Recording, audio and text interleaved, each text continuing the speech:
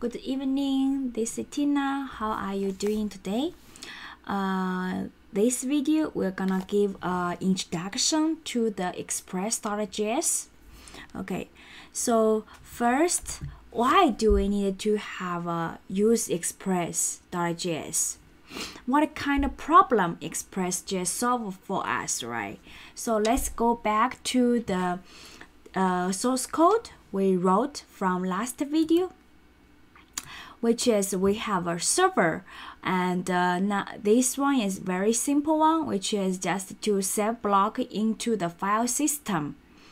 And now the question we also bring up in last video is, suppose our web application has so many pages, okay?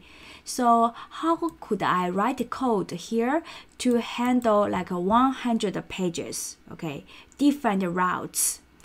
In order to do that, from here you already see we have to have lots of the if-else condition here, which is really not nice.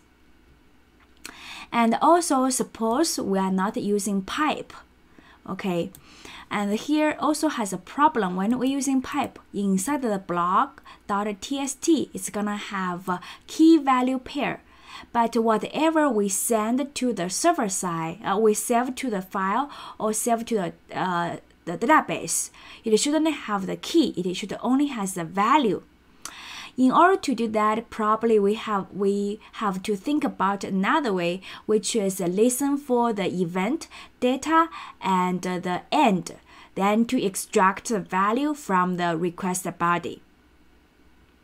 So this kind of like if-else condition here, or extract data from request object, which is like a tedious job.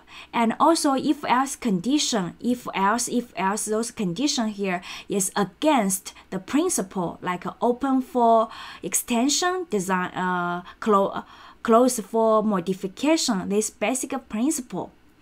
So this kind of code using vanilla API, we cannot get around of that. So here we have a better solution, which is a framework.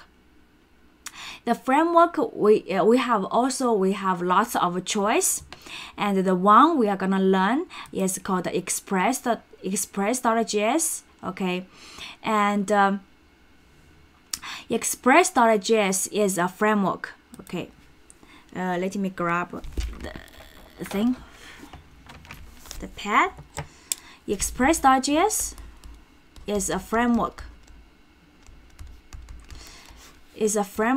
What is a framework? You can think of a framework as contains lots of utility function or helper function, which will ease your job on developing applications. Especially developing applications compared with using vanilla APIs. So here, Express is your easier life when you want to using Node to build a web application. And Express.js is built on top of Node.js HTTP module. Okay, it's built on top of that, so it just add a lot of helper or utility features which can ease your life, okay, to develop your application. And we can summarize in 3 parts. The first part is like a parse request and send response. Okay, he can help you to extract the object, okay, from request. Okay, he can help you to render HTML. He can help you to send response easily. Okay, this is the first area of Express.js helping you. And the second one is called the routing. especially this part help you routing. You can get rid of those if-else condition.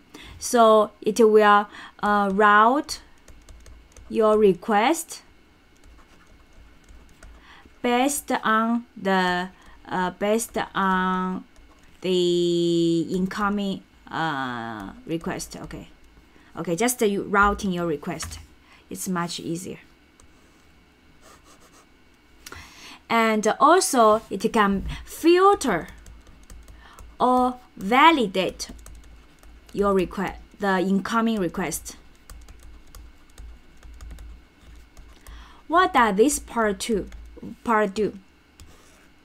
This part is suppose filter and validate. Suppose for a particular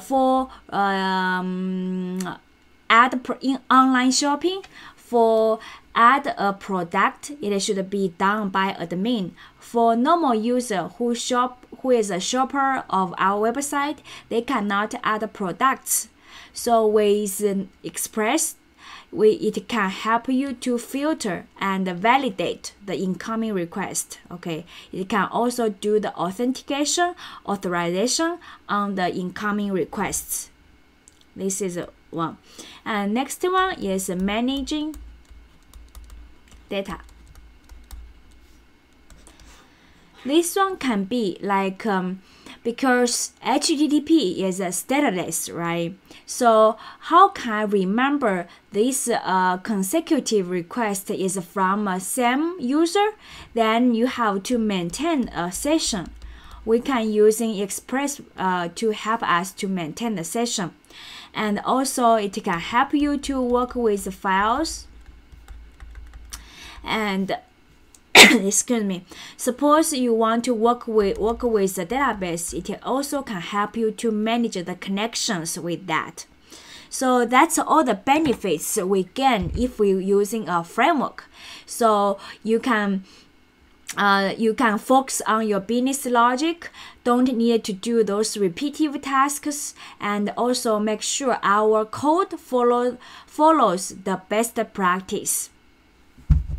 So that's it for the introduction of Express, and start from next video, we're gonna start using or coding using Express. Okay, thank you for watching this video. See you next time. Bye bye.